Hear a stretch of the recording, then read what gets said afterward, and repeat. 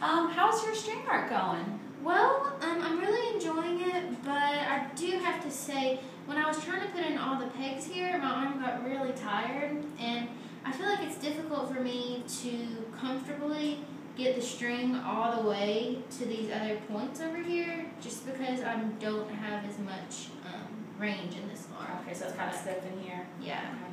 All right, well, we'll see if we can make some modifications then. All right. Okay.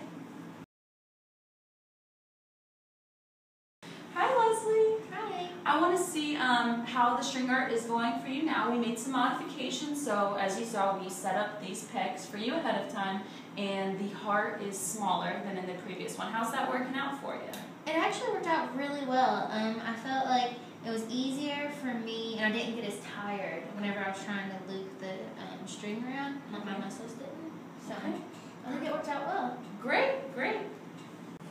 Hi, Leslie. Hey! How's the string art going for you? I actually feel like it's going really well. I'm able to move quicker, and I'm not getting nearly as tired as before. I think I'm actually ready to take it to the next level. Okay, well, we'll make some modifications and make it a little bit more challenging for you. All right, great.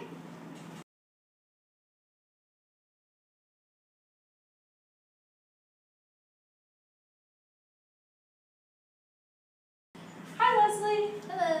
Just wanted to check on you to see how you're doing after we made some modifications since you did so well in the last round. So instead of now focusing on the heart, you're going from the heart to the borders. And the string is actually smaller because previously you were working with the yarn, so it's going to be a little bit more movement for you. How's it feel? It actually feels really good. I feel like I've gotten a ton more movement. I'm not nearly as tired. Okay, perfect.